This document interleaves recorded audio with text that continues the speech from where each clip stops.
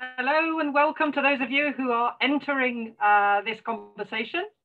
It's fantastic to have you here with us. We'll just wait for a few moments whilst everybody has an opportunity to get in, because we have a large audience this evening. So thanks for your patience while we just wait for everybody to gather. I can see the numbers whizzing up at the bottom of our screen. Welcome again to those just arriving. Hope you can hear. We'll be starting in just a moment when everybody's had an opportunity to come in and join us. Thanks for your patience.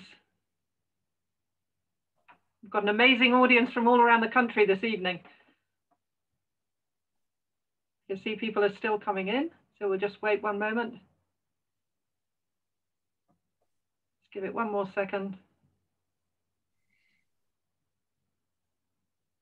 Okay, I think we're nearly there. So I'm going to say good evening, everyone, and welcome. Happy National Tree Week. My name is Sarah Lom, and I'm CEO of the Tree Council, which is the charity that brings everyone together for the love of trees.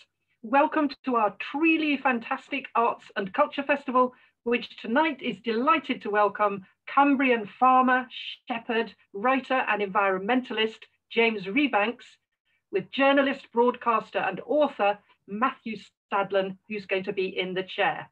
So the conversation is going to begin in just a moment, but one item of housekeeping before we begin. If you have any questions, do please pop them in the Q&A box at the bottom, and we'll endeavour to answer as many as possible of them at the end. So James has had a challenging week this week, planting hedgerows in the snow in Cumbria, supported by the Tree Council and Network Rail, with an amazing band of volunteers. So we're especially grateful to him for inviting us into his barn this evening. It's a very lovely barn that he has there. He's an amazing guy, salvaging and cherishing landscapes and finding time to write books as well. And Matthew, our chair, is equally dexterous, juggling his broadcasting commitments with bird watching and photography to create his latest wonderful book, How to See Birds. So thank you, James, and thank you, Matthew, for your fantastic support. And thank you to you, our awesome audience, for joining us this evening. And now it's time to settle back comfortably. I'm going to hand over to Matthew, who's going to guide our conversation tonight. Over to you, Matthew. Sarah, thank you so much for having me, for having us, and thank you for such a lovely introduction. I think I've done probably about, I don't know, 80 or 90 of these events this year, and this ranks right at the very top with the one I've been looking forward to most. The only other one, any sort of competition, is with Eddie Jones, who I'm interviewing next week for the How To Academy, the England rugby coach. Fortunately, we squeaked past France earlier today, but I am actually truly honoured to be invited to host this by you guys, because I think the work that you do at the Tree Council is really, really important. And although I know very little about trees, my mum knows much more, I love them and I recognise their importance, their significance and their symbolism, I think, what they represent for us. I said on Twitter quite recently that trees are humanising, and someone responded by saying that's a very dangerous avenue to go round. Are you suggesting that people who don't like trees are somehow less human? And of course, I wasn't suggesting that. That was taking it over literally. I just think that if we appreciate trees, it helps us understand ourselves better.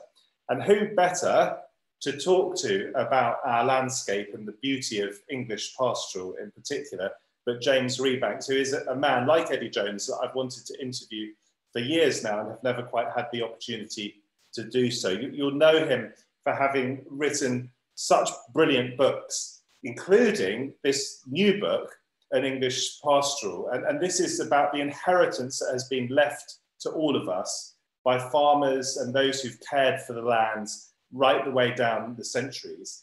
And James's own family have been farming his land quite literally 4 centuries.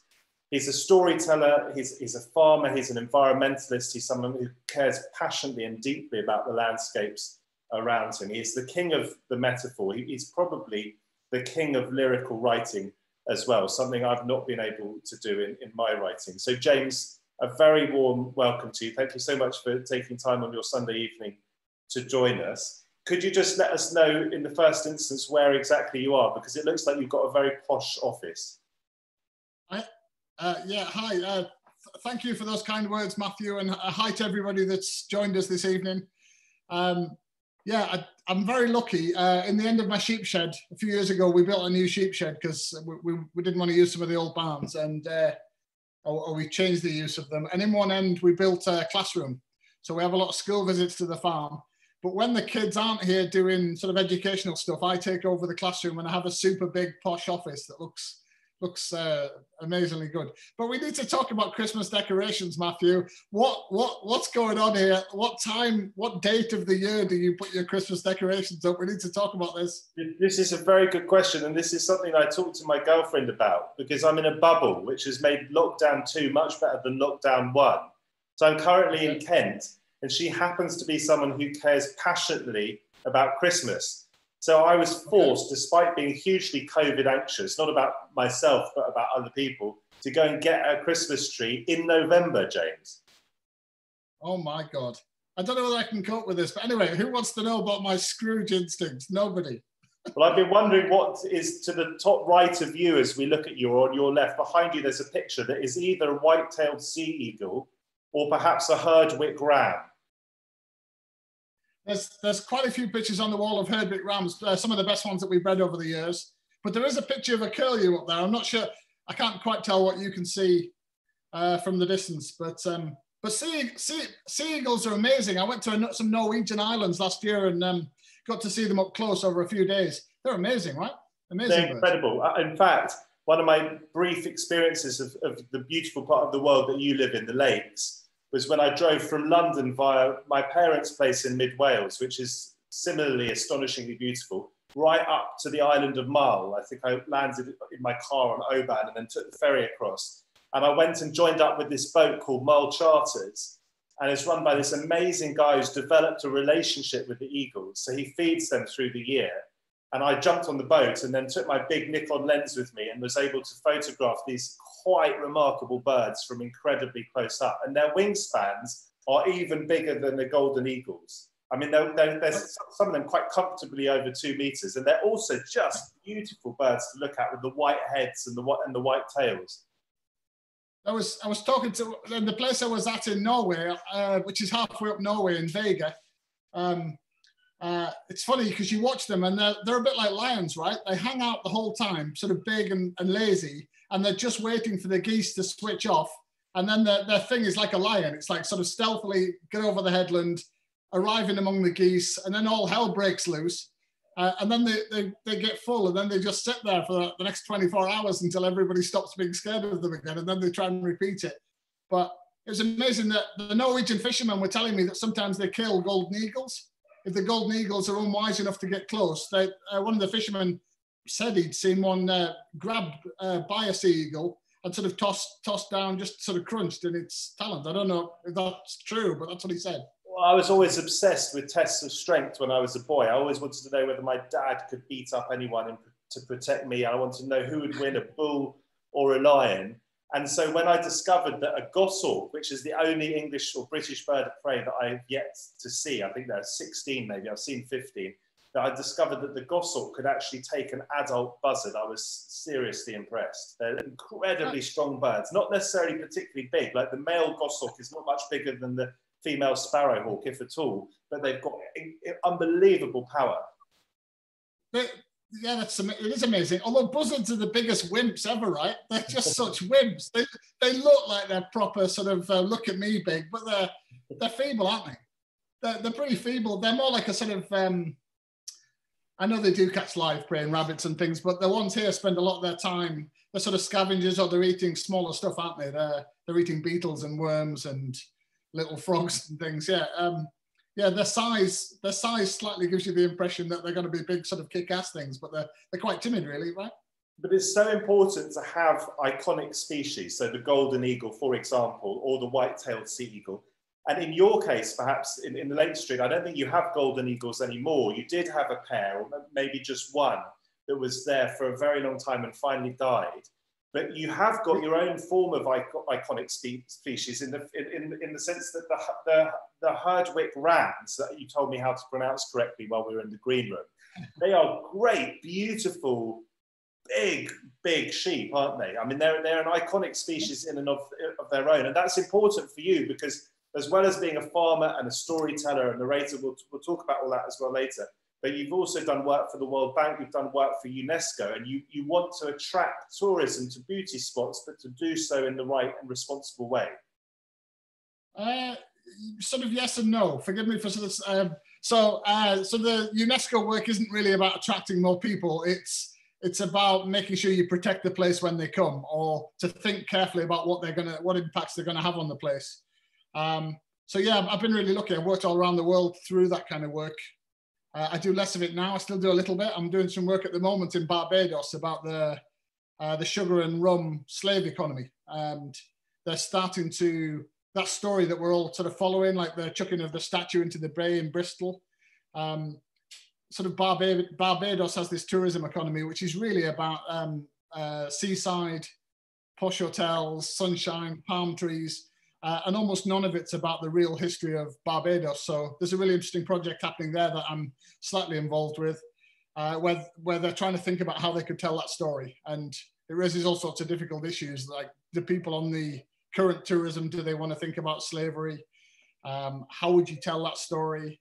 And it was interesting. One of the people from Barbados that I'm working with the other day got quite cross with one of their colleagues and said, "Look, the whole world's talking about slavery and race. And it's absurd that we wouldn't tell that story in a place where it had some of its worst effects." So, yeah, this has got off on a tangent, but yeah, I've had another working life that's got me to do all sorts of interesting things, and I'm still very, very lucky that I can juggle my writing and those other things with living in this place and looking after it, and yeah, to bring it back to the Herdwick sheep are, yeah, they're probably I was going to say they're my number one thing, or my sort of my real passion, but I don't think I have a number one thing. I have 3 or 4 things that I love in my life, and they're one of them.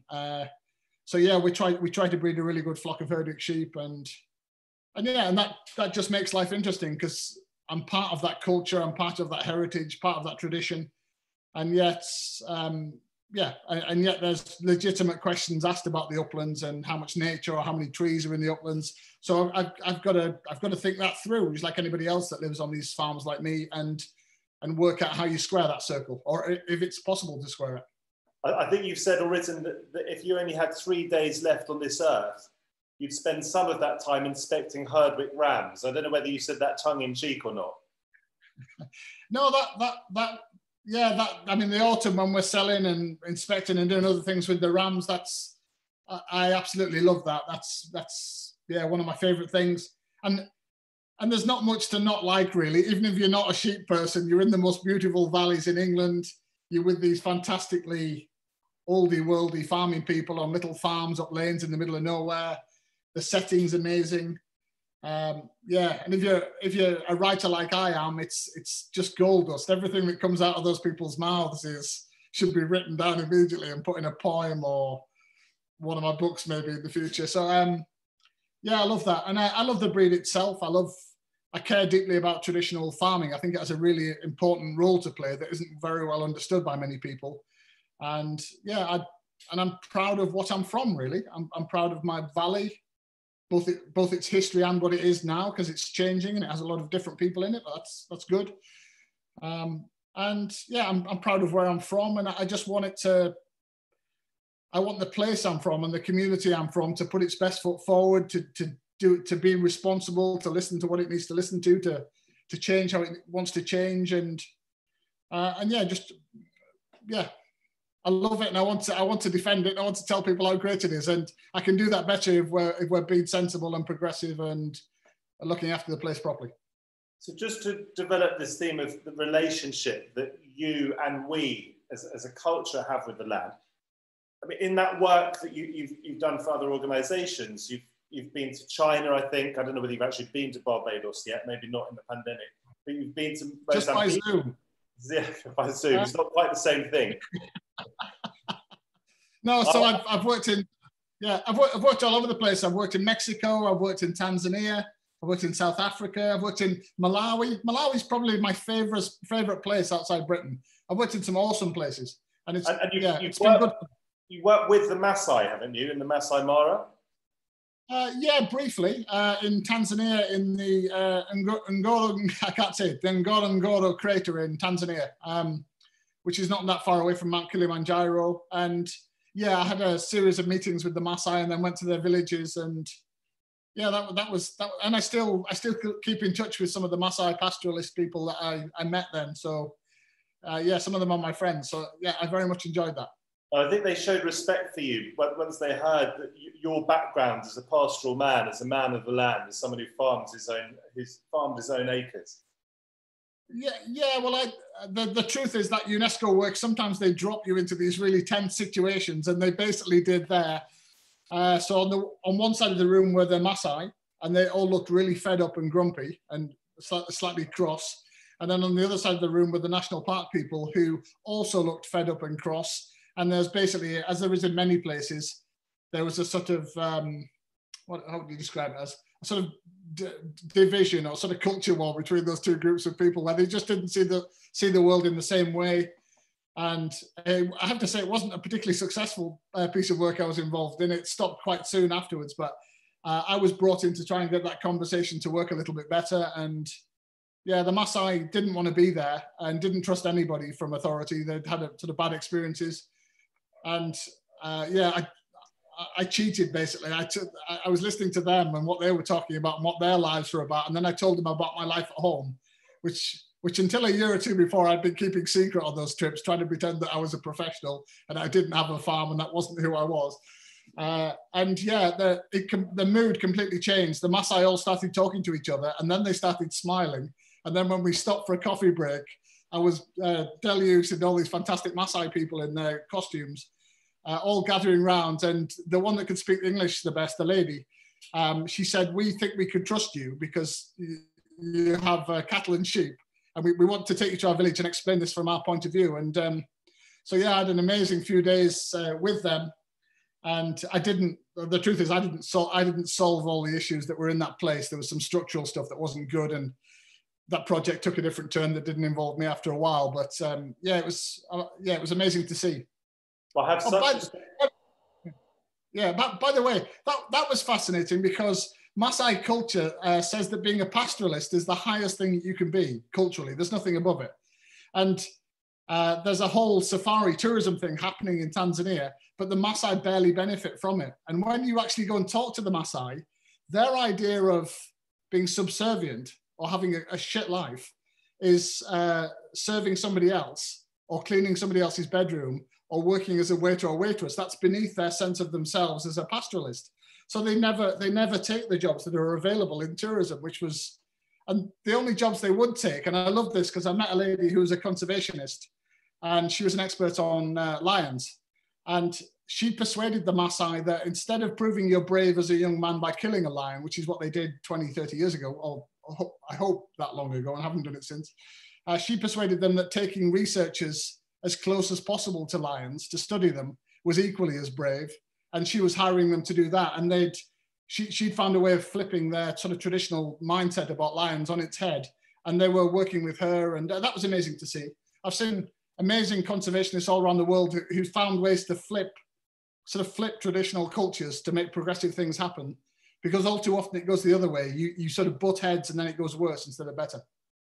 Well, the Plato had the philosopher kings, and the Maasai, it seems, put pastoralists as the very acme of society. But when I was on my honeymoon in a former marriage, I don't know how you refer to a past marriage, we were hanging out in just on the fringes of the Masai Mara, and I was absolutely convinced that our tent, we were in the honeymoon suite, and it was at the perimeter of the camp, so it was isolated. There was no fencing around. We were in the middle of lion territory. I was convinced that lions were surrounding us in the middle of the night. It turned out that it was actually 100 wildebeest, but I confused the noise that the wildebeest made with the noise that the lion made.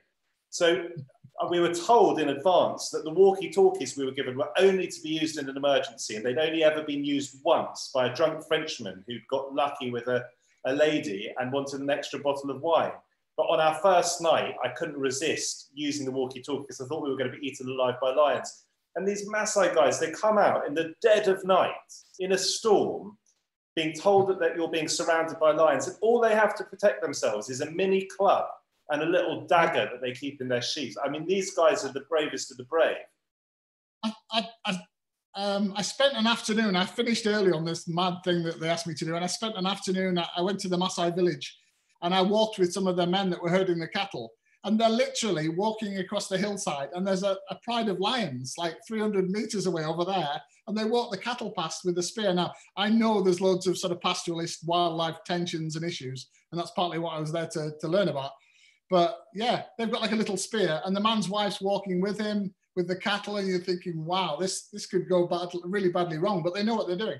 Now, James, I want to bring you back to the English landscape. The reason I brought the Maasai into it is because I wanted to talk about the relationship that people who manage their land have with their landscape, but also with others. So tell us about what you're trying to do as a farmer of a relatively small area of land, how you're trying to be true to your values, and how that then can impact if it's done at scale across the country.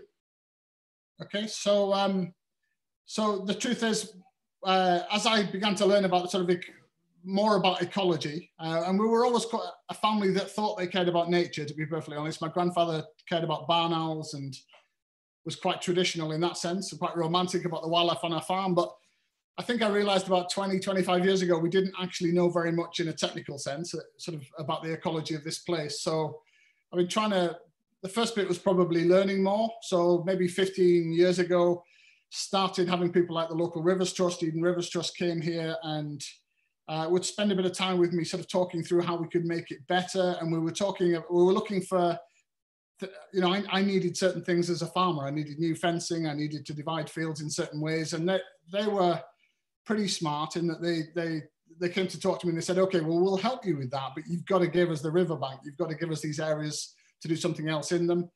To race forward with that, the more I've learned, the more I've got interested in things like rewilding. I've got interested in woodland. I'm interested in grazing ecology. And I'm trying to work out, okay, what was this place before we changed it so severely? What was it like? And as I write about in the book, my new book, it's pretty clear. There's some debate about to what extent different things existed at different times, but it's pretty clear that it was a sort of wooded stroke savanna type landscape that so if you leave it now, what does it become? It becomes temperate rainforest.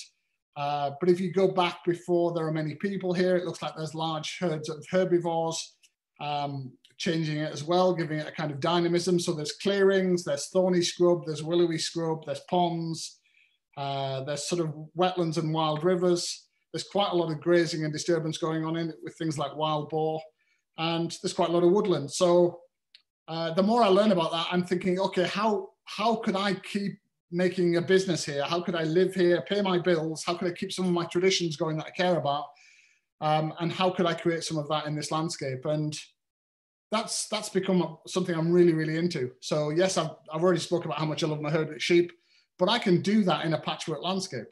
I can create wildlife corridors down every one of my streams and rivers. I can take the wettest, boggiest bits of my farm and I can create really good wetlands there if people will help me. I mean, I'm not rich. I don't have endless amounts of money in the farm, but if charities or environmental schemes can help me, I can create fantastic wetland. So initially I said no to changing the course of rivers on our land. I was like lots of farmers. I thought that sounded mad. And then in the last 2 or 3 years, we've done that as well. We've started rewiggling all of the rivers through the farm, admittedly small streams, becks, but still a lot of good. And then we're trying to get trees, absolutely lashings of trees. So thank you to the Tree Council who've been helping us recently, as Sarah said at the start of this. So we sort of work with anybody that'll help us to move along this journey. So we work with a charity called Another Way, who are a fantastic local charity that do have a plastic-free shop in Penrith and do all sorts of brilliant stuff. And we work with another charity called the Ullswater CIC, which is a community interest company. And all of these fantastic people, botanists, experts on moths, bats, birds, whatever it is. If somebody wants to work with me and they've got an idea for how I can make it better and we can find some money, we'll do it. So we're trying to get as many trees as we possibly can into the farm. I think we've put something like 10,000 in so far, 10 or 12,000. And I think we've got another 10,000 to go in this year. We're trying to create a patchwork of little fields surrounded by fantastic bushy hedgerows, as much woodland as we can fit in around the edges. And then, bear with me, then probably the biggest innovation of the last 5 years has been learning to graze in a way that mimics nature better. So by using all those new hedgerows or old hedgerows restored, we've got a patchwork now of something like 45 different fields. And we're trying to do what some of the American regenerative farmers are doing, which is in the peak growing season, try and extend the period when we're not grazing. And so we used to think it was good if we gave a field 2 or 3 weeks rest, and that enables your grass to maybe grow this long, and you think you're doing great as a farmer. So what we're trying to do now is to give it not 2 weeks rest, but sometimes give it 2 months rest, or even 3 months, or maybe 3.5 months. So we've got up to like 90 days in summer now, where we give all of our fields either 2 45-day rests or 1 90-day rest. And the transformation in terms of wildflowers and grasses and plants, and just the sheer amount of biomass that leads to a massive amount of insects and birds is staggering. And then what's been great about that is that that's really rapidly changing our soil. So we've raised the organic matter in our soils. In 3 years, we raised them by 2%, which is incredible. We've changed the color of our soil in loads of our pastures just by doing that. So bear with me. So when we do graze, after those long periods where the plants and flowers have had a chance to do what they would have done in nature, we graze more heavily with more mobbed up, larger flocks and herds. And then they make a real mess. They trample it down. They trample a lot of carbon on the surface. They pee, they muck, they leave saliva everywhere, but they're always gone within 3 days. We try and move out the field within 3 days, sometimes in 1 day. And that's sort of like when a herd of bison or a herd of wildebeest or buffalo turn up in a place. They trash it, they knock it all back down, which is great for grassland. It's part of the process, and then they move on. And so that's what it's a whole mix of things. And the really amazing thing is now when you walk around our farm in summer, I used to think it was a farm that was good for nature, and it was pretty good compared to most English farmland before we started. But it's off the chart now. The sheer number of birds that take off from the fields and everything, amazing. What are the logistics, James, of planting 10,000 trees? That's a good question. So I was slightly oversold by Sarah at the start of this when she introduced me. So I can't plant 10,000 trees in a year. I can't do that myself. There just isn't enough time. And then I'm doing things like this and I'm busy with the farm. So we've had an amazing number of people help us. So the charities I mentioned before, Another Way and Ullswater CIC, the Woodland Trust have helped us. Loads of volunteers are helping them and helping us. So even though it's been like 3 or 4 inches of snow here this week, we've still got, I'm not sure the numbers, something like 3,000 trees in this week and more to go in on our land. So it's a lot of people. It's a lot of people giving up time and helping to make good things happen on our land. ITV were filming you, I think, this week. I saw a little package of you planting trees in the snow. And at the last election, the main parties seemed to be competing to see who would pledge in their manifestos to plant the most trees. So thankfully, it's very in vogue. Here's a question, though, for you. So as you said in one of your earlier answers, your last but one, the landscape, if it had been left entirely alone, might be temperate rainforest. You go to swathes of the eastern seaboard of the United States, if you go to Maine, they're just the most enormous number of trees. And someone who's been brought up in the English and Welsh landscape, I'm not familiar with. There is something beautiful about man's interaction with nature. So if I think of the sheep farms in the hills of mid Wales, where I grew up in the holiday time, or I think of the lakes where you are, there is something wonderful about man's impact on nature. Now, that's not always the case. It can be disastrous. Can we get a happy balance between preserving some of the beauty of our landscape where trees aren't dominant, but at the same time introducing many more trees, just as you are? I think we can get a balance, and I think you just have to acknowledge up front, is it going to be as perfect as it would be if we all disappeared out of it? And I mean, not just me, like everybody disappears out the north of England. and you could have something approximating to a wild ecosystem, it's not going to be that good. Can we make it massively better than it is now? Almost certainly. So I think one of the things that gets lost in a lot of the media is how varied the uplands are. So there's bits of the uplands. There's a bit I live in from here to Glenriddin that's fantastic. It's full of wood pasture. It's full of gills that are recovering naturally because the grazing's been changed. It's full of large areas where people have planted broadleaf woodland. So there's some good stuff. And then there's, I know they call it a sort of wet, what do they call it? A wet desert, don't they? There's huge areas of the Scottish Highlands. Not great. I can't pretend I think that's perfect. The Pennines look very bare to me, much better than where I live and how it works. So what does the balance look like? There was a fantastic thread on Twitter about this about a year ago by my friend Lee Schofield, who works for the RSPB. And he did this thing, which I think is good. He was showing what our landscapes looked like in the 18th century when the artists came and first painted them and what they look like now. And what was interesting in the Lake District, it's not true everywhere, but in this part of the Lake District, was that they look quite similar. The actual amount of tree cover wasn't massively different, but what looked like was missing. There were certain things missing between the photographs, and one of them was the sort of scrubbiness on the lower fell sides. That looked like it's disappeared, and presumably that was because it was more cattle on the lower fell sides, and then it got to be sheep, and it was too many sheep for too long in the same place.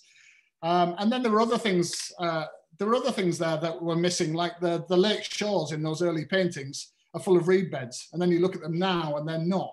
There's now a hotel there, or the roads there, or something. There's all sorts of. So there are some missing bits. So how do we put it back? I think working out how to get as many of the right kind of trees in the right places on those fells is one of the key challenges.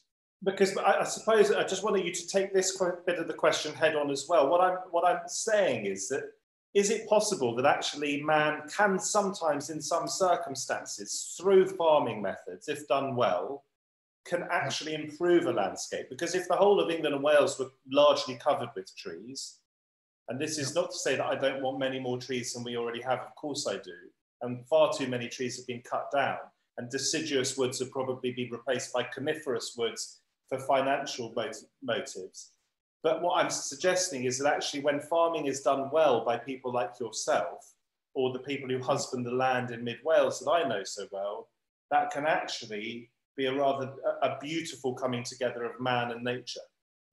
I think you could argue that, but if you're going to argue that, you better make your landscape that you're from, or you're managing a damn sight better than it usually is now, would probably be my answer. So can I argue that my family have been perfect stewards of this land? I don't think I can. I could spin you a romantic tale about how wonderful it is, and there is lots of good in it, but I can't ignore what the ecologists are telling me, which is that there's too little woodland in this valley.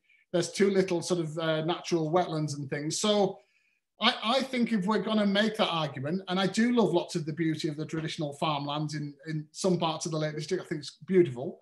But I think we have to do it more than that. I think we have to listen to the ecologists about what there's too little of.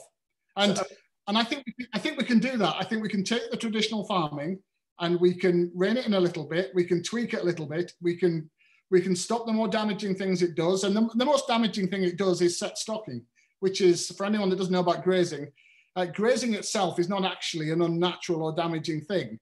It's damaging when you leave the animals in the same place for too long, particularly if it's one kind of animal. And over a long period of time, they can clear forests, they can clear all sorts of things because there's no regrowth. So on our farm, we're not doing away with grazing. We're just putting grazing back into a system that nature can cope with much better. And the truth is, if you want woodlands to regenerate, you wouldn't put large numbers of my sheep into them. You'd probably have a distance system like that described by Benedict MacDonald in his book Rebirding. You'd probably have more of the uplands would have extensive cattle grazing in them because cattle are fussier grazers and more stuff would happen. I want to talk about rewilding and lots else, but just quick fire, a couple of questions so that everyone watching and listening gets a clearer understanding of exactly where you've come from if they haven't read your book. So how many acres do you have? We own 100, as a family, we own 185 acres, and then we farm another 100 acres of other people's on sort of seasonal grazing arrangements. And then we have the rights to take a flock of sheep to the mountain. And is it 6 generations of the Rebanks family that have farmed the land? It's slightly more complicated than that. So our family tree in the next parish goes back 600 years until you run out of paperwork. So we think they were there for much longer than that. But we've only been on this particular parcel of land since 1964. So before that, we were on different pieces of land in the same parishes. If I was to say to you, we'll give you a lot of money entirely to rewild your hundreds of acres, the combined area that your family over the last 600 years has farmed, and the land that you've accrued. And I said, okay, we give you loads of money, and you can just give it over to rewilding entirely. So it would cease to be a farm. So it would be somewhere perhaps that you could reintroduce wild animals, you could reintroduce golden eagles and so forth, we talked about at the beginning. Would you say yes to that? And I don't mean from a personal financial point of view. I mean in terms of trying to get the balance right as a society between our farming needs and the needs to try to curate a landscape that can offer us nostalgia and links to the past. Okay, I'd sorry to be troublesome. I'd ask you what you meant by rewilding, and I'd need to understand the logic by which that was a good thing. So, when I've been to Knepp, if we take Knepp as an example, I go to Knepp and I don't see a landscape that's not farmed anymore. I see a landscape that's farmed in a very extensive way. When I met Charlie Burrell, I know Charlie and Isabella because I went to meet them. And what Charlie said to me, I manage this place with a gun. And then he chuckled and he said, this is not unmanaged. This is just managed in a way for nature. So if it all depends on what your definition is really. If you want to pack this landscape, this valley, the next valley, and the whole of the Lake District with nature, I'm in. Come and talk to me about what my role in that is. If you want me to abandon my land, then you have to persuade me that's a good thing, not just a good thing for me. You have to persuade me that intellectually that stacks up. So I saw some amazing stats from the Sustainable Food Trust today, which basically showed that because British farming is relatively intensive and productive, for every acre of British farmland you take out of production, you'd have to have 2 acres of the Amazon rainforest in beef production to make up the meat that's lost. So another way of looking at many of our less than perfect landscapes is that they're feeding people that don't have to be fed by better landscapes elsewhere. Now that's not an excuse for keeping it rubbish, but I don't buy the landscape, I don't buy remotely. I don't think it makes sense, the logic of abandoning the British uplands. I don't believe it's remotely possible anyway. So I don't buy that. I think we need to talk about this differently, which is, how do you take a landscape like the one I live in that has 42,000 residents, that has 19 million visitors a year, which every little bit of it is carved apart by footpaths, dual carriageways, main roads, little roads. It's hard to imagine how that could be any kind of genuine wild in any sense that worked in the past. So the question to me is, all right, we can't change most of that, but what can we do it as the humans living in it to put as much good stuff in it as possible? Okay, so one of your neighbours, I think, was a real traditionalist and used to farm his land much in the way it had been farmed for decades, if not centuries, perhaps centuries. Then others of your neighbours were going very, very modern. Philip Limbury is the CEO of Compassion in World Farming. We'll come on to the question of meat eating, I think, and how that relates to farming in a moment. But one of the things that he keeps reminding us, and I think he's a brilliant advocate for change in the way we do farming, is that there is only something like 60 or 70 harvests left. Now, you've already talked about the importance of rotating your fields so that the soil is preserved.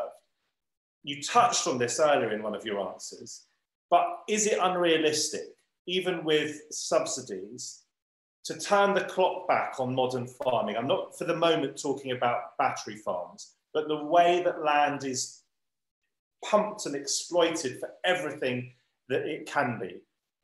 Can we go backwards in a sustainable way that can allow farmers to continue to make a living?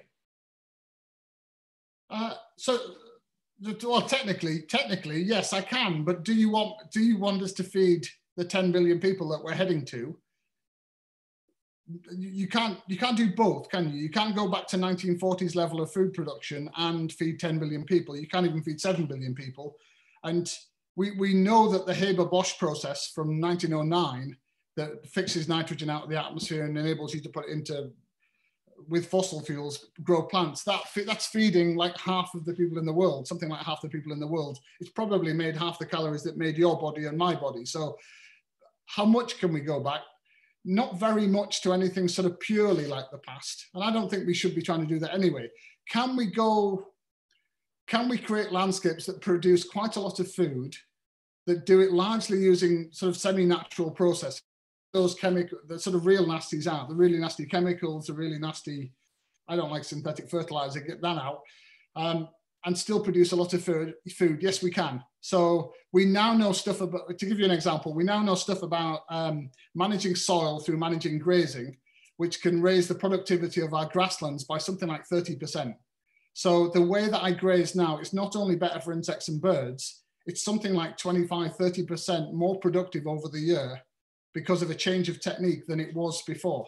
It's, I believe, on our land, it's more productive than when we use synthetic fertilizers.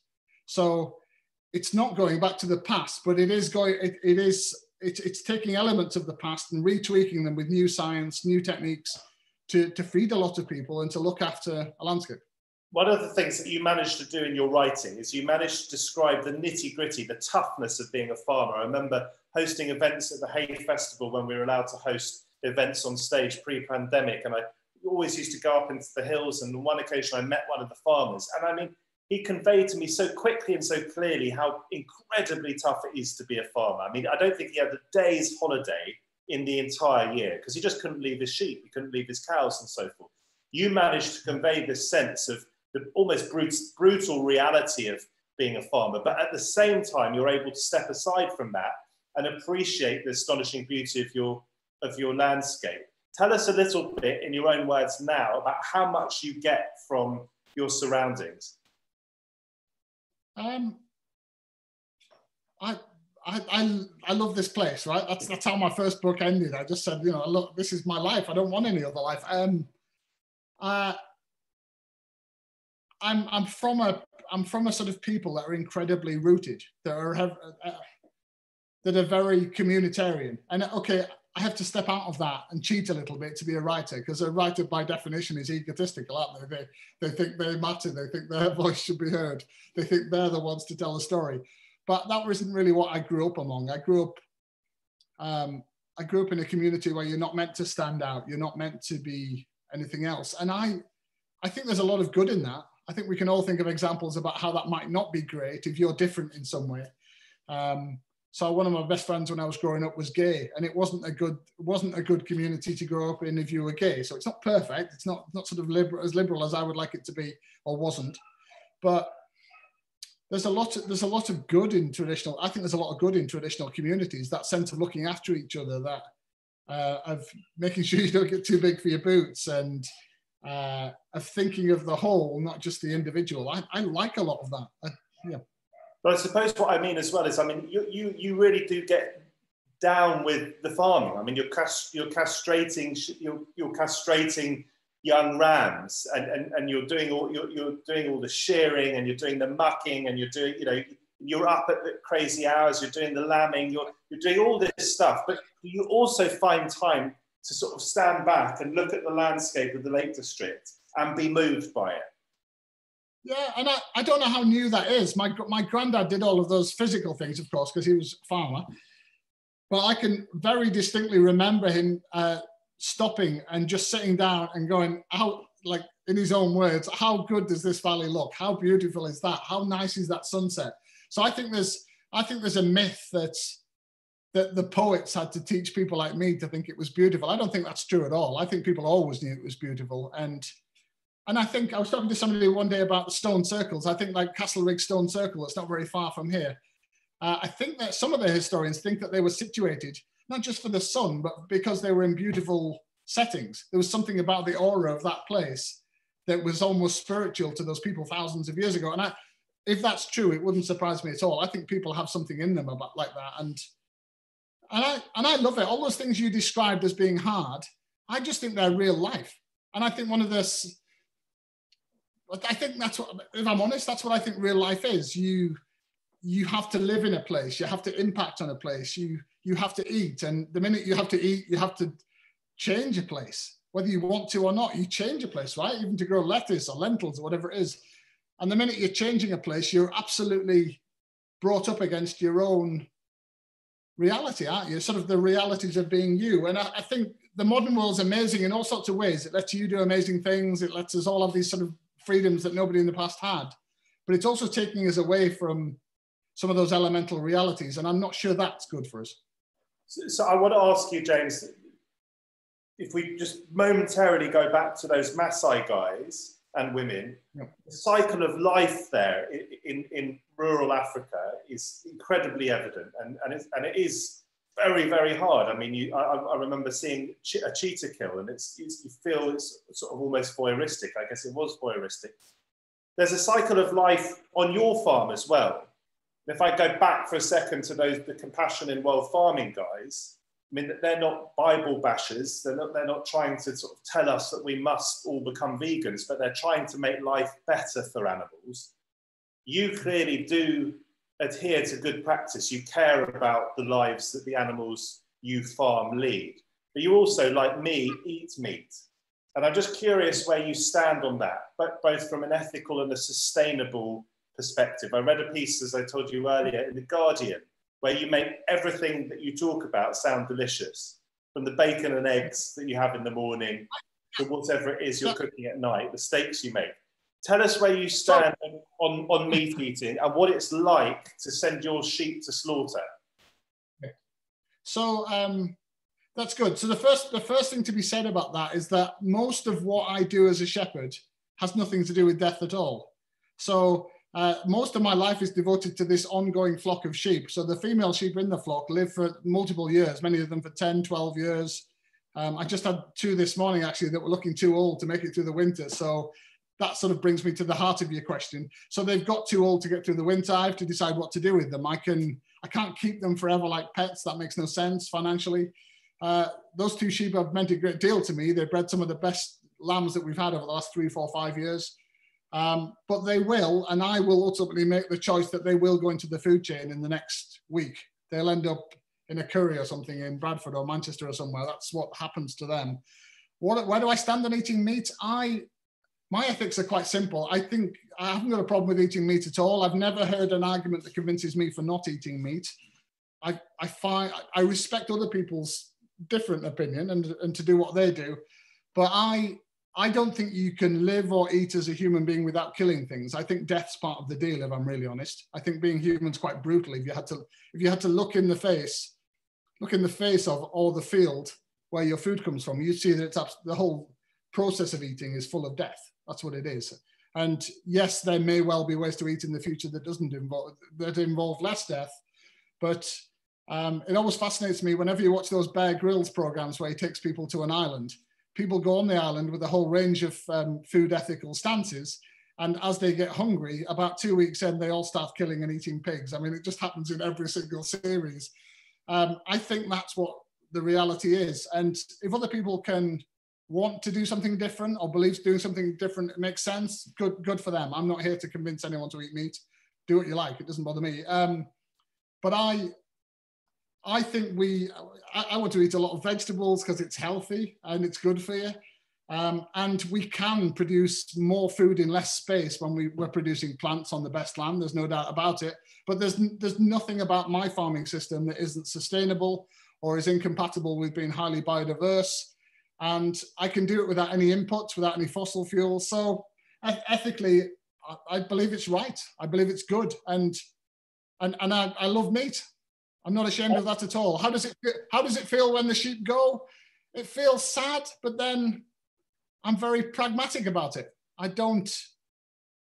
think this is what it is, and it doesn't trouble me deeply. At the turn of the last century, W.H. Hudson wrote a book called A Shepherd's Life, and I think that partly inspired your award-winning book, The Shepherd's Life, which was also nominated for other prizes like the Dutch Prize and so on. I mean, it was a massive success, and it propelled you almost to sort of household name status. And I think before we go to questions from the audience, and there are lots of them, I just want people to understand quite how remarkable your own story is, because you've already given us the indication, you already told us that your family have been farming in the area probably 600 years. You're very rooted in the land, but you're rooted in your own ancestors as well, and the relationships that you described with your father and your grandfather and others and so forth, and now the relationships you have with your own children. But you were a guy who was brought up in this sort of rural idyll, but that was tough, even if you say it isn't tough.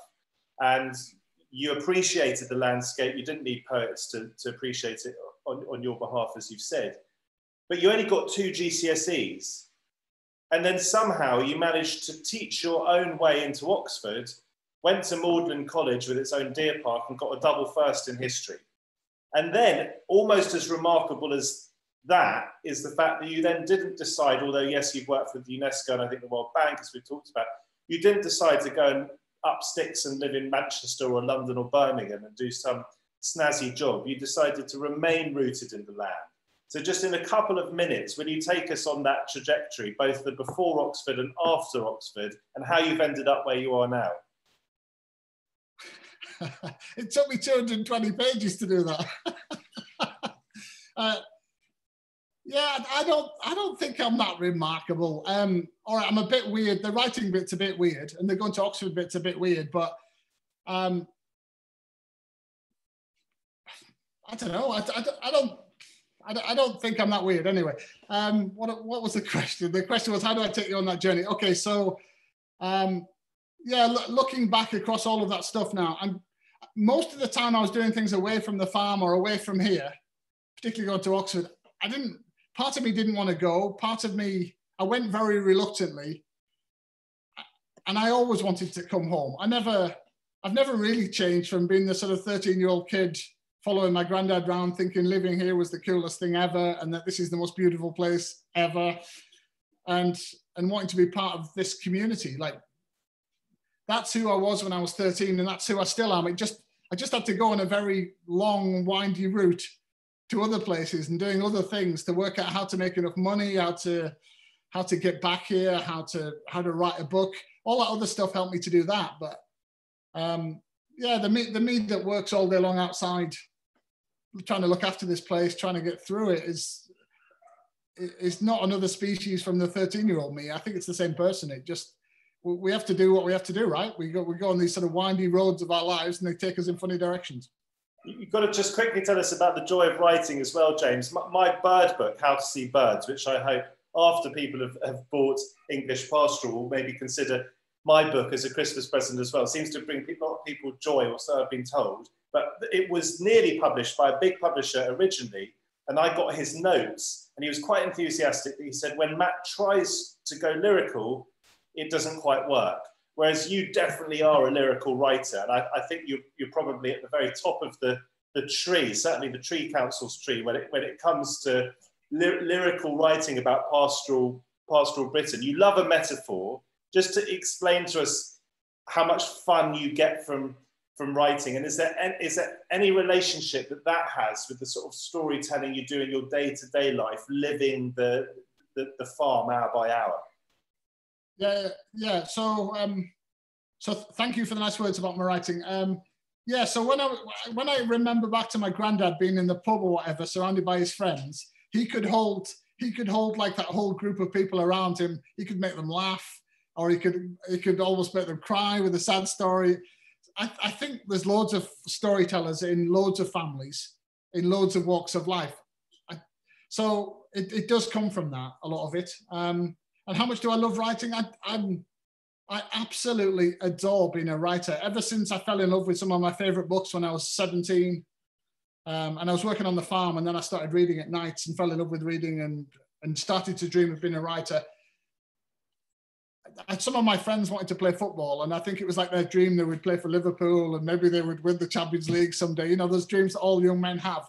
My dream was to be a writer from the moment I fell in love with those great books. And unlike my footballing friends who got to play for the local town and then it sort of doesn't quite happen for them or whatever, I get to do exactly what I dream of doing, which is quite remarkable. I have to pinch myself, really. it's a horrible cliche, but I am literally living my sort of dream of what I wanted to do with my life. So I'm very lucky. I have to say, I look at your life and I'm deeply envious, because you managed to remain rooted in a beautiful part of the world, doing like real stuff, and also getting to write and communicate that beauty to the rest of us. I want to throw in some questions from the audience. They're all good questions. So if you could give them 2 or 3 sentences each, and we can get through all of them. Carol wants to know. Go on. Sorry, can I just say, I get the most fantastic help from the Tree Council, Another Way, and Ullswater CIC. If anybody wants to come up here and spend a day or a couple of days, get in touch with those guys or girls. You can come up here and plant trees. And all right, I'm not there every day. I'm sort of juggling other things, but I'll try and be there some of the time. And so if people want to come and help and want to see this place and be part of this, get in touch with maybe Emma at Another Way. Yeah, thank you. And if post-pandemic, James, I were to say, I'll come up and we'll do a bit of bird watching together, who would be teaching whom most, do you think?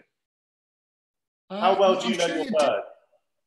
I'm sure you'd teach me loads. I spend a lot of time looking at birds, but I'm not particularly knowledgeable about the rarer ones. So I'm the kind of bird watcher that could spend like an hour and a half lying on his back watching swallows over a meadow. They're not rare. I don't know a massive amount about them. I just enjoy the beauty of them, or trying to work out what they're doing or whatever. So do you take pleasure in the animal wildlife as well? I mean, badgers, foxes, do you get stoats and weasels and polecats and all these guys? Yeah, we do, all except polecats. I think there's been sightings of polecats not far from here, but I've never seen one. But we see all the rest of that. Yeah, and yeah, like the things I see the most in my working life are the hares, or maybe hear the most when I go to the building now will be the hares and the tawny owls. And probably my favorite thing I see is the barn owl down the valley, or the barn owls. There's several. And then this summer we had little egrets came back, and I've never ever seen them on the farm before, but we built some ponds and they came. And we had green sandpipers, and I love seeing 2 years running, I've seen the osprey, the Bassenthwaite osprey, coming over here when I've been lambing my sheep. And then I rang one of my friends, actually I didn't ring him, I texted him, and I said, I've just seen an osprey.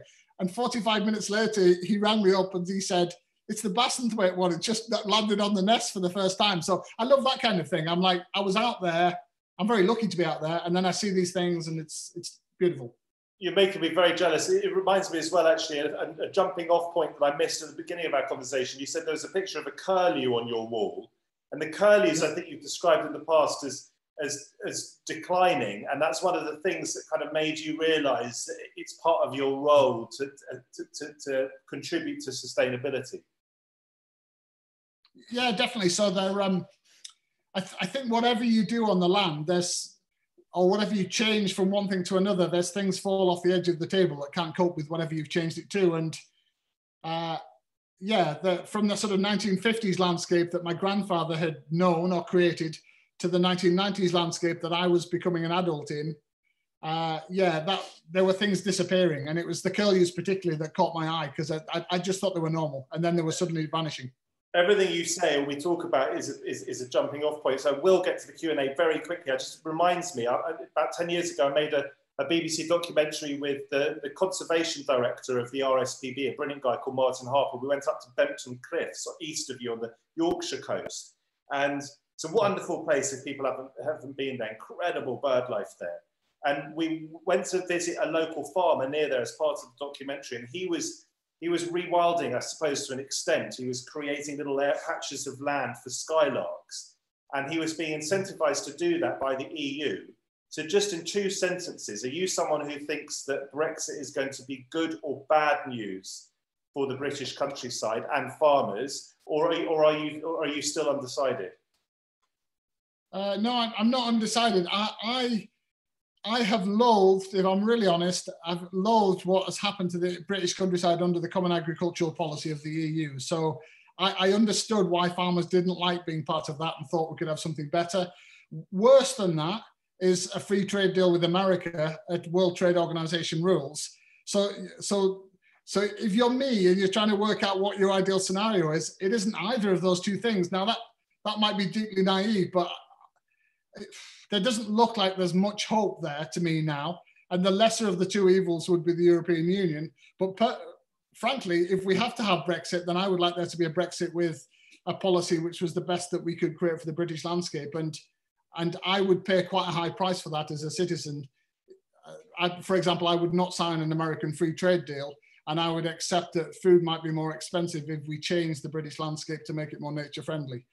That's a big complicated subject, but yeah, the common agricultural policy, yeah, most of the yeah.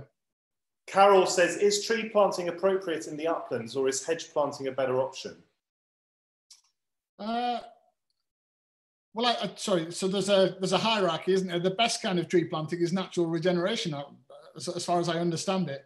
The problem in a lot of the uplands is that because of that, you need to do something to limit the grazing, or to exclude the grazing, or to reseed the sort of scrubby stage that would start the succession to take off that would lead to trees. So what do I think we should do in the uplands? In a nutshell, I think lots of our landscapes, even the ones where I care about the flocks of sheep, I think you need to create a patchwork around them. And that probably involves lots of fencing.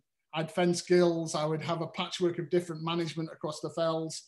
I'm quite happy with planting masses of trees. So the Woodland Trust told me recently there's 1 million trees been planted in the last 5 years in the English Lake District. So it's probably the most sustained, significant shift for a very, very long time to have more trees. Is it enough? No, we can do a lot more. We just need to think carefully about where things go and how we do it.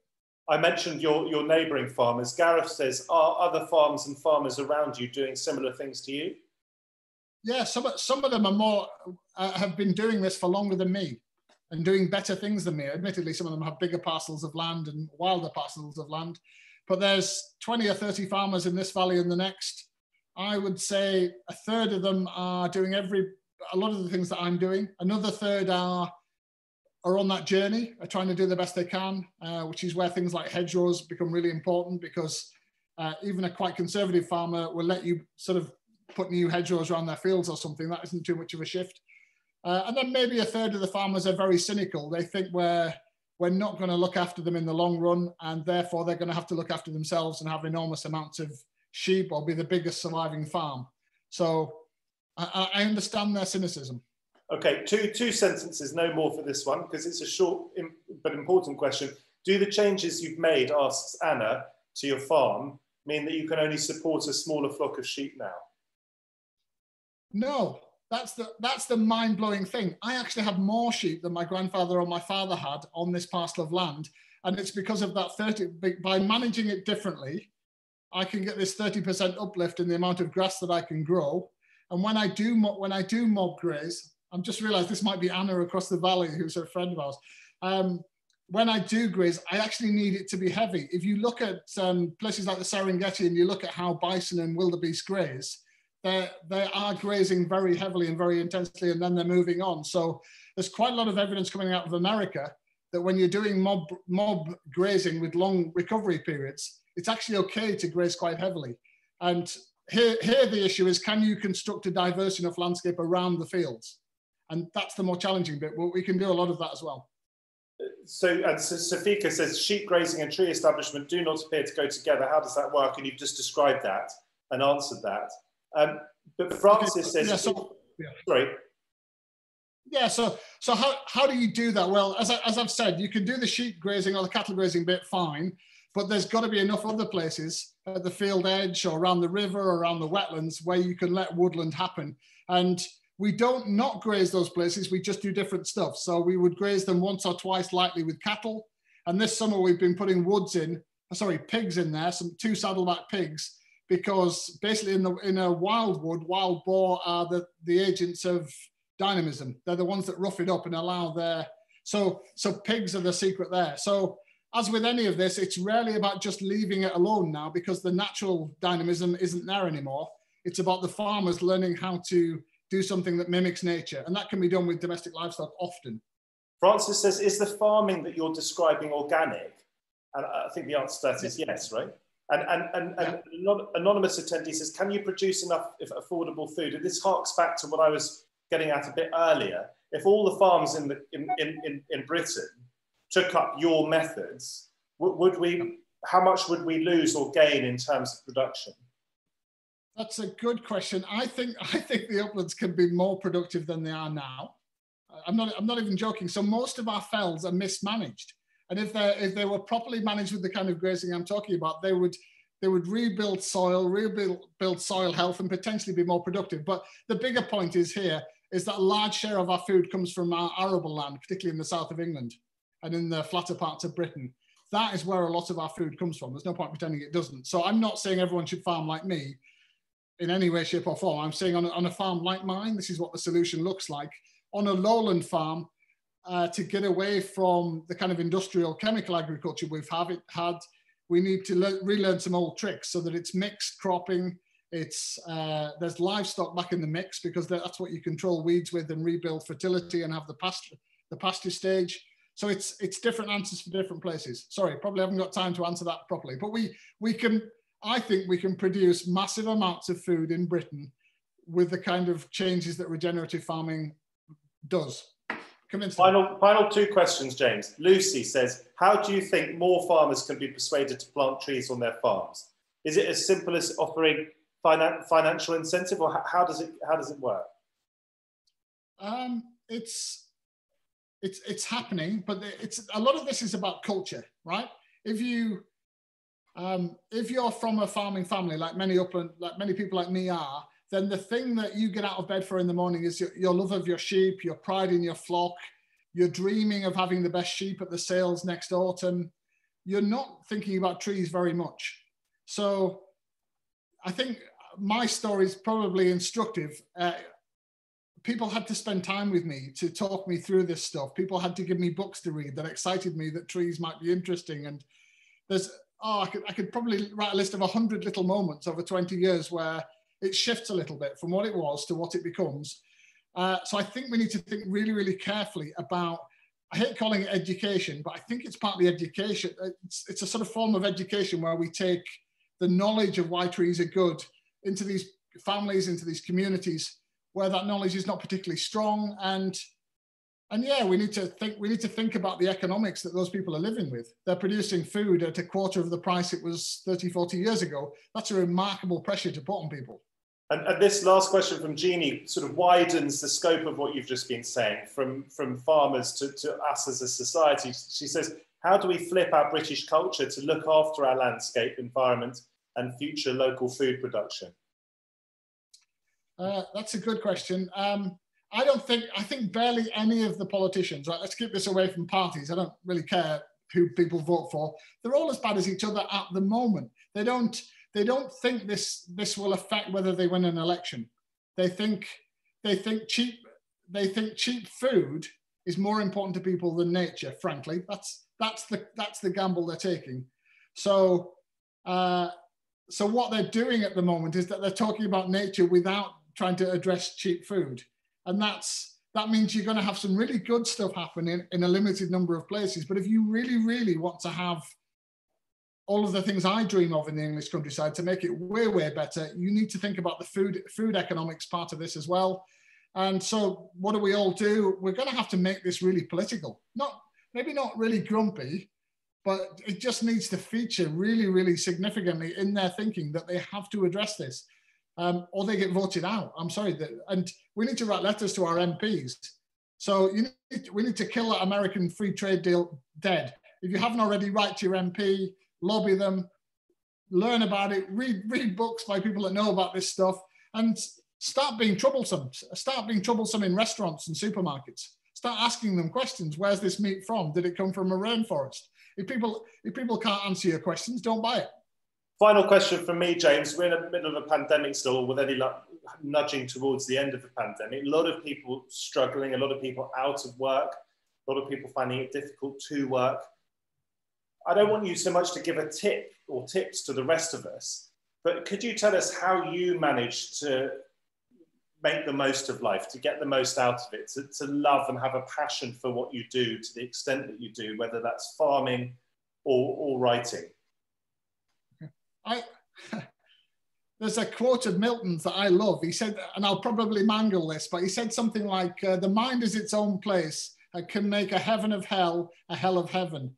And I think I've got one of those brains. So in a way, I lucked out, didn't I? In life's lottery, I lucked out. I ended up in the most beautiful place. But I think if you dropped me as a kid, as a baby, into somewhere far less romantic and ideal, I think I'd still be the person who thought it was the most beautiful place around. I've lived in cities and all sorts of places that were less beautiful than this. And wherever I live, I think it sounds like a cliche, but it's about positive thinking, isn't it? It's about seeing the beauty in your own world. It's about, and I'm telling myself this as much as anybody listening, it's about valuing the little things, isn't it? The kindness of your neighbor, the decency of the people around you, and looking for the good in people. I know it's easy to get fed up with people and humans, but I try very hard I don't get it always right, but try hard to understand the world through other people's eyes and to try and see the good in them. I think it's too easy to give up on people. I think I give up on people and places. I think You're definitely an inspiration, and I'm so glad to have got the opportunity to talk to you. Your book, English Pastoral, An Inheritance, is available to buy, and I think it's such a brilliant title because it encapsulates the fact that this is an inheritance. We have inherited our landscape from all of our forefathers, not least, of course, yours. And it's something that we want to continue to cherish and to be able to leave to those who come after us. And so to understand the landscapes that have been bequeathed to us, I think is absolutely critical. And you're at the heart of that movement. Can I just throw something else in as well? For anyone that doesn't know about me, the other side of my family, my mum's side, there were cotton mill workers in Lancashire. And I used to sort of slightly dismiss that side of my background, really. I thought I was just the farm kid, and the farm bit of the family tree was all that mattered. And I've come to realize that that's not true. I think one of the reasons that I value my life is that I know that my great-grandmother on the other side worked in a cotton mill. I've heard these stories that she was so poor that she had to pawn her Sunday best clothes and then get them back on the Saturday when she got her wages. She scolded her front in a factory and had to cover it up so she didn't tell the foreman. I'm from that as well. I'm from the grim industrial side of Britain as well. And yeah, it's all of ours. It's not just mine as some lucky privileged bloke who lives in the Lake District. It is yours, and it's my neighbours, and it's everybody listening to this, and it's the people that don't think they care about nature. It's all of our landscape, isn't it? And we sometimes don't want to, but we need to think about it in that way. It's a collective inheritance. And we need to somehow find a way to trust each other and work together and get stuff done. And that's what's lovely in this valley. That's what's lovely about the Tree Council helping us, and Emma across the valley. And it's just lovely. It's nice. And what I've tried to do, I suppose, is build on that, not specifically with your book in mind, but to build on this idea that nature matters and that there's beauty all around us. In my book, How to See Birds, I've tried to persuade people that there really is beauty on our doorstep, whether we live in inner city London or in a beauty spot such as yourself. You can go into your back garden, you can probably see, in my parents' back garden in London, I think I've probably over the decades seen 20, 25 species of bird, and we're about 4 stops from Oxford Circus, or my parents are. So there is great beauty all around us. You helped to create and preserve that beauty, and we're all really grateful to you for doing that. Even though, as you say, this is all of our inheritance. And Jeannie just put another message up saying, quoting someone or other, I'm sure someone very famous, saying that we don't own the land owns us. So James Rebanks, thank you so much for your time. It's been an absolute pleasure. I'm going to hand us back to Sarah Lom of the Tree Council. I want to thank Sarah as well for involving me and involving James. And trees are very much, I think, at the heart of this inheritance and something I care passionately about, and really hope that others will join James in planting thousands and thousands of them. So thank you to James, thank you to Sarah, thank you to all for listening and watching. Stay well and stay safe. Thank you, Matthew. Thank you. I want to thank you both for absolutely amazing conversation. And it warms my heart, James, to hear you talking about partnership, because our motto is working together for the love of trees. And we've talked this evening about sea eagles and Herdwick sheep and swallows and trees and hedgerows, which I think are the unsung heroes of the natural world. But you said something quite early on, which certainly inspired me, and which I hope will inspire everybody, which is you felt it was great that everybody should put their best foot forward and be responsible for their own community for the future. And I hope that all the audience here, whether they live in the countryside or whether they live in a city, that we'll all be thinking about those words about being responsible for our own communities and the wildlife in the cities as well as in the country. I just wanted to say again to everybody, you're both fantastic authors. You've both got amazing books. Christmas is coming. You guys do pop these books in your own stocking or in the stockings of your loved ones. They would make really joyful Christmas presents. So do please go and do that. And we also have an opportunity, the Tree Council has a new Instagram account, and there is an opportunity on there to win a stack of books, including James's book and including Matthew's fantastic How to See Birds. So do take a look at the Instagram and have a go at the competition as well. But it really is time to say goodnight. I want to thank both James and Matthew for a truly wonderful evening. Again, thank you, our audience. And this is the last event of National Tree Week. So have a very safe end of the evening. Enjoy the rest of the day. And thank you and good night. Thank you all. Thank you for having me. Thank you. Bye-bye. Bye-bye.